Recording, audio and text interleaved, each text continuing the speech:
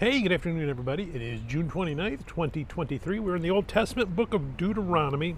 We're going to read chapter 31, verse 1 to 29, I believe. Yes, 1 to 29. So what's going on here? Well, we are just about at the end of, we're at about the end of a bunch of things. We're at the end of this wandering in the wilderness for 40 years. We're at the end of Moses' life. We're based kind of at the end of that patriarchal system. There was a little bit of overlap with judges, but now we're going to start moving into that judges system where they're going to be led by military leaders rather than the shepherd prophet kind of a person. And so God wants Moses to appoint his successor, which is Joshua, and tell him what he needs to do. One of the things he wants done is every 7 years to read the law to the people so that they never forget it. And this section concludes with Moses saying, you know what, I understand, you're not going to do it. You're going to fall away and you're going to get the curses. As much as I've been trying to get you to follow God and seek the blessings, you're going to err, you're going to walk away, you're going to go after the false idols. That's our human nature. If things are bad, we look to God, and when things are good, we start thinking that, hey, maybe I don't need him after all. And he knows that's what's going to happen. But he wants to reiterate, there's a plan for us to come back. God is going to be waiting. When we're ready to repent, God will be waiting. At a certain point in time, God is going to send us a Savior who's going to take care of this and change this around so that we are now able to approach God like they can't do here in the Old Testament. That's still a ways off, but Moses sees all that. Moses understands. God has told him, you know what? I win. I'm going to give you a sneak peek at the last page. I win, and you are coming with me. So that's our blessing. That's our salvation. So let's go ahead and we're going to read this section here, Deuteronomy 31, verse 1 to 29. Whoops, if the wind will cooperate. Then Moses went and spoke these words to all Israel. And he said to them, I am 120 years old today. I can no longer go out and come in. Also the Lord has said to me, you shall not cross over this Jordan. The Lord your God himself crosses over before you. He will destroy these nations from before you, and you shall dispossess them. Joshua himself crosses over before you, just as the Lord has said.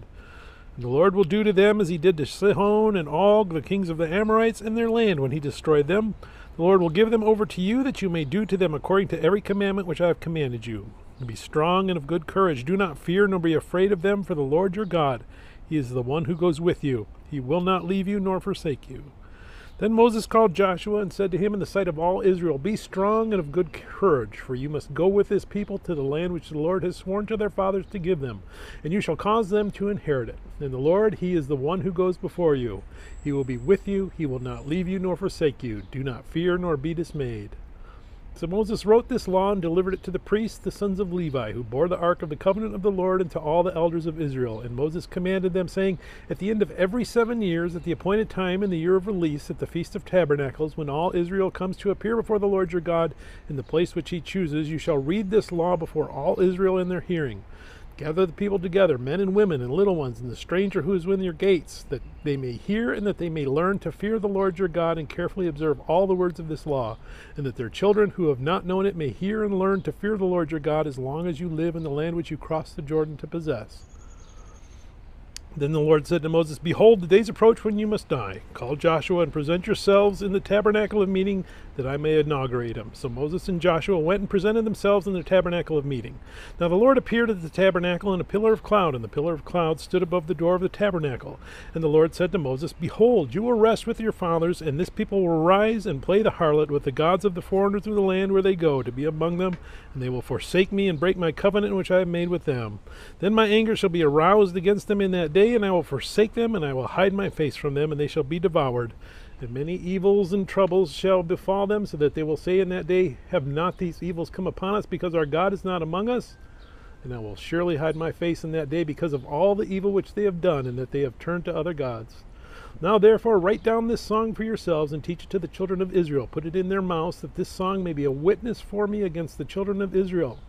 When I have brought them to the land flowing with milk and honey, of which I swore to their fathers, and they have eaten and filled themselves and grown fat, then they will turn to other gods and serve them. They will provoke me and break my covenant.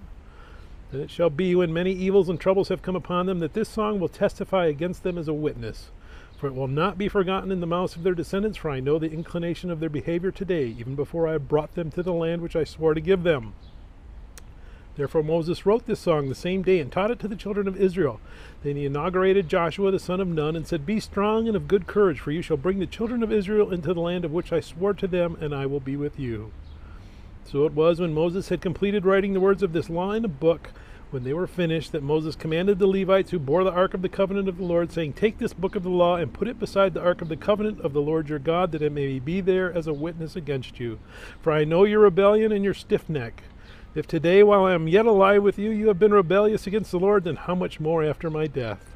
Gather to me all the elders of your tribes and your officers, that I may speak these words in their hearing, and call heaven and earth to witness against them.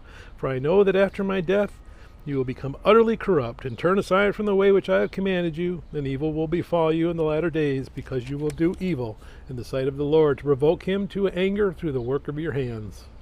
May God bless the reading of his word. May God bless you. Bye.